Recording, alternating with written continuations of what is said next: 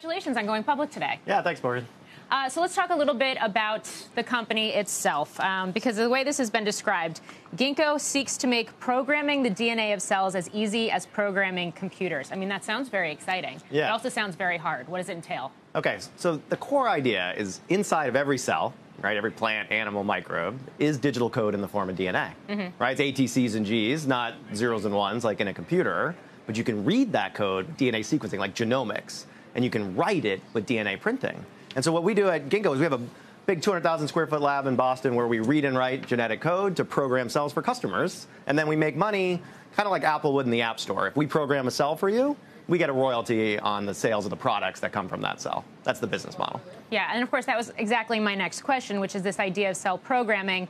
I mean, with many biotechs, I think historically it's been you create a product or a suite of products, and then you patent them, you sell them. You're taking a much more horizontal approach, almost like the way we see AWS or one of the big cloud players targeting a variety of industries. Yeah, 100%. So the model is actually, stolen from tech. I mean, I think this is why we're with $1.6 billion, the largest biotech IPO in history. It's because we're not bringing a drug out to market. What we're bringing out is a platform, right? It is like an operating system or an AWS or an app store. And the idea is if we're successful, all of those apps should ultimately run on Ginkgo's platform. That's really what we're hoping to achieve. Okay, so that business, the cell programming business, is basically your so-called foundry business. You also have another business that's focused on biosecurity that's much more tied to COVID, for example, testing in schools being one of those key pieces. That's been growing particularly fast. Yeah. So how are you looking at the growth of those two businesses, not only through the rest of this year, but beyond? I mean, how sustainable is that biosecurity piece of the business? Yeah, no, it's a good problem to have two fast-growing businesses. Yeah, so we've signed about more than $400 million of contracts with states around the country in the last few months around K-12 testing. And the way we look at this is if we're going to make it as easy to program cells as it is to program computers, just like Google would invest in cybersecurity, we should be investing in biosecurity. And what COVID has shown us is we're not really prepared for this sort of thing. And so part of that business is the testing. The other work we've done, we just announced a partnership with Aldevron, one of the big mRNA vaccine manufacturers, where we gave them a programmed cell that improved the production of one of the ingredients for mRNA vaccines tenfold. And so, we'll get royalties on that just like we normally do, but it also speeds the scale and productivity of mRNA vaccines for biosecurity. Okay. So the pandemic, at least right now, and where that part of the business is concerned, continues to be a growth driver. In terms of looking across the broader platform and the different industries you work with, where do you see the other greatest growth opportunities?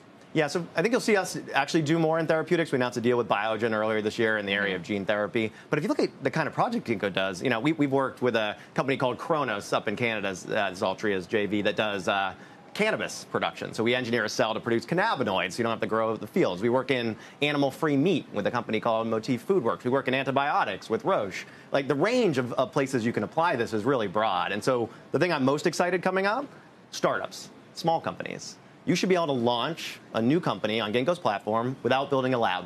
You can just have an idea for a cell program. We'll do the biotech, and you can commercialize.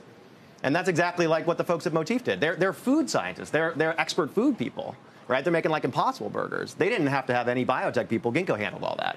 It's like outsourcing to the cloud if you were starting a website. Same idea. So startups is really where I want to grow.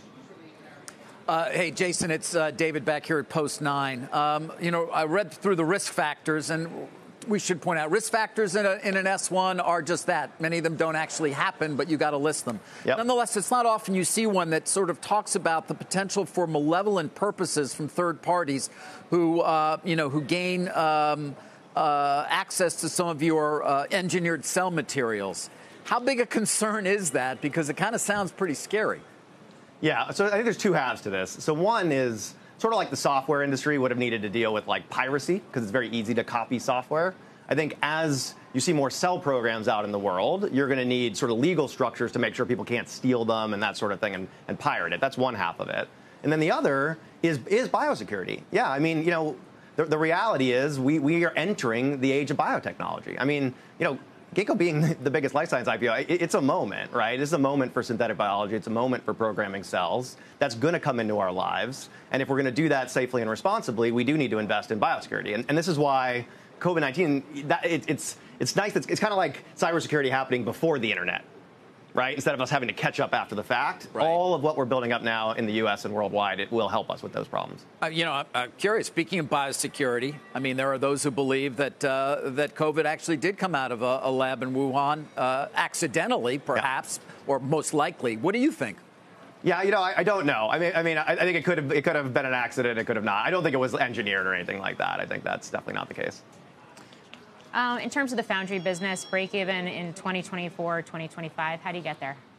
So basically increasing the number of programs we're doing. So we actually just updated. We ended last year with about 50 cell programs for customers. We were saying we're going to hit 23 this year. We just updated that to 30. Next year we want to do more than 60. And then by 2024 we want to be adding 500. And so it's really about adding new programs onto the platform. It drives our cost down because the facilities in Boston, it's robotics and automation. It's like Intel or Ford. The more of this work we do, it gets cheaper. This is why people are moving to us, right? And so that's the big way that we hit those numbers, is we keep just scaling the business and riding that kind of cost curve down.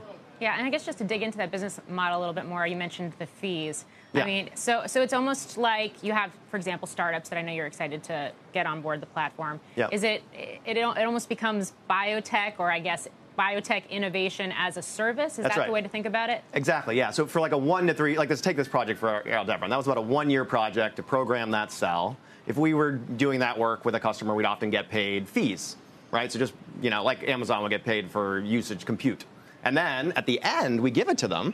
And that's when the App Store revenue kicks in. So now we get a royalty from Aldevron in the future. Well, that just pays, 100% margin. That's a great business. And so those are the two halves of it. It helps offset and make the company more solvent in the near term to bring in the cash on R&D. But really, where the real value is all the downstream value share of the App Store. And just to wrap this up, I mean, stock's up 19% right now. Yeah. You've raised $1.6 billion through this merger process. Yeah. Where will that go?